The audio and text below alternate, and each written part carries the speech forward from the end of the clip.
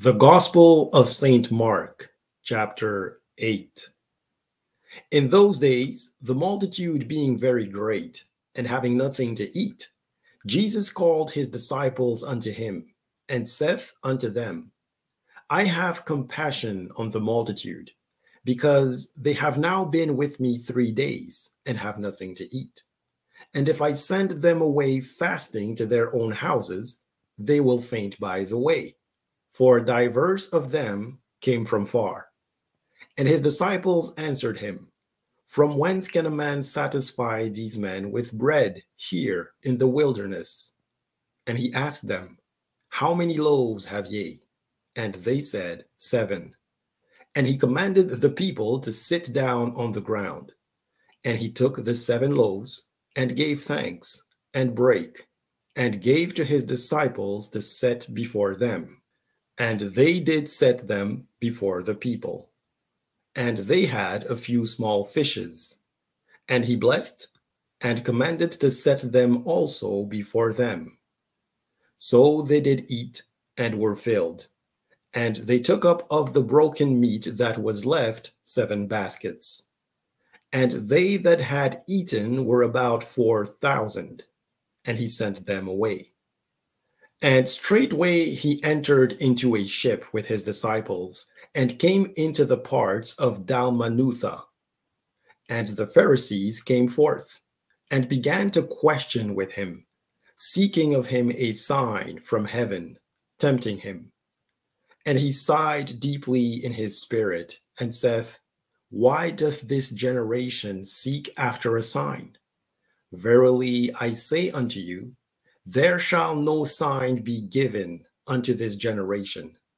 And he left them, and entering into the ship again, departed to the other side. Now the disciples had forgotten to take bread, neither had they in the ship with them more than 1 loaf. And he charged them, saying, Take heed, beware of the leaven of the Pharisees, and of the leaven of Herod. And they reasoned among themselves, saying, It is because we have no bread.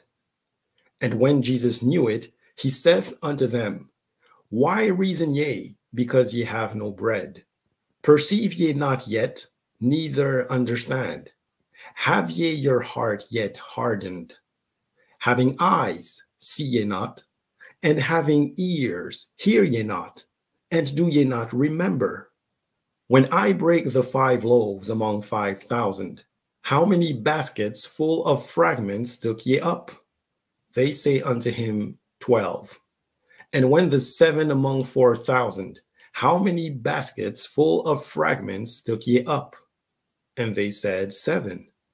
And he said unto them, How is it that ye do not understand? And he cometh to Bethsaida, and they bring a blind man unto him, and besought him to touch him. And he took the blind man by the hand, and led him out of the town. And when he had spit on his eyes, and put his hands upon him, he asked him if he saw aught.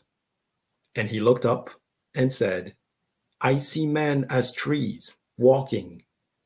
After that, he put his hands again upon his eyes, and made him look up. And he was restored, and saw every man clearly.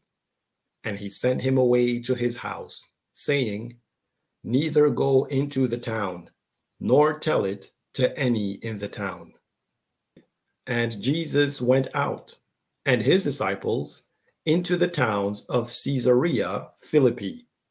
And by the way he asked his disciples, saying unto them, Whom do men say that I am? And they answered, John the Baptist. But some say Elias, and others, one of the prophets. And he saith unto them, But whom say ye that I am? And Peter answereth, and saith unto him, Thou art the Christ.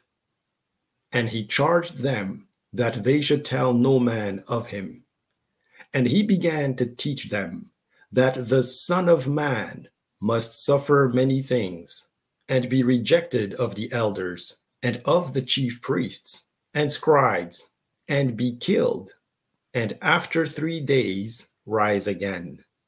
And he spake that saying openly. And Peter took him and began to rebuke him. But when he had turned about and looked on his disciples, he rebuked Peter, saying, Get thee behind me, Satan, for thou savorest not the things that be of God, but the things that be of men. And when he had called the people unto him with his disciples also, he said unto them, Whosoever will come after me, let him deny himself, and take up his cross, and follow me. For whosoever will save his life shall lose it. But whosoever shall lose his life for my sake and the gospel's, the same shall save it. For what shall it profit a man if he shall gain the whole world and lose his own soul? Or what shall a man give in exchange for his soul? Whosoever therefore shall be ashamed of me and of my words in this adulterous and sinful generation, of him also shall the Son of Man be ashamed when he cometh in the glory of his Father with the holy angels.